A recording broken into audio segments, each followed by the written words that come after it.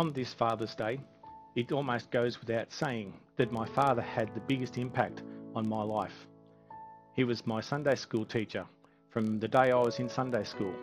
He taught me Christ's stories through the Bible out of the Old Testament and the New Testament, and gave me a very good understanding of God's character and his saving grace. He ultimately helped lead me to Christ by asking me that question of whether I would or would not follow Christ, and I have chosen to do so. But beyond that, within the Salvation Army, I've also come to know another man who has since been promoted to glory, Ron White. And it was his humble ways as well in teaching what the Bible had to say, in leading Bible studies and spending many, many hours as just a friend discussing and working through the Bible and coming to understand it. With his help, I have known far better Jesus' love through the studies that he has provided. So the person that I want to talk about as being an inspiring father figure, father and man, is a man who is very happy to journey alongside people. Sometimes he's a leader, other times he's a follower. He takes time to understand different perspectives.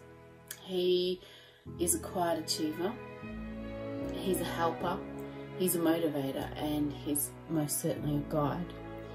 And he astounds me with the number of ways that he can find to show love in all sorts of ways that I never ever could imagine. And every time it does happen in a different kind of way, I'm inspired again and motivated myself to move on and show people love in the best way possible.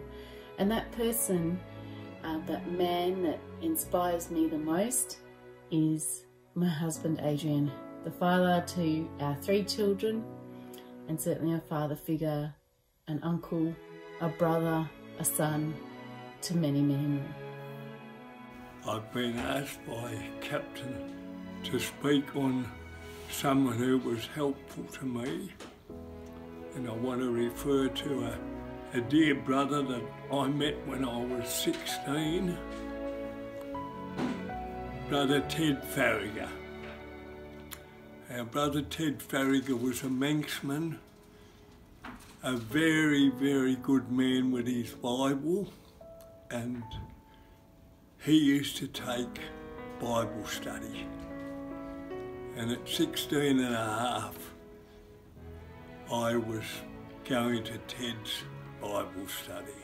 Now, if everybody wants to know who Ted Farragher is, that's Graham and Laurel and all the crew, and Alice's husband. Wonderful Christian gentleman.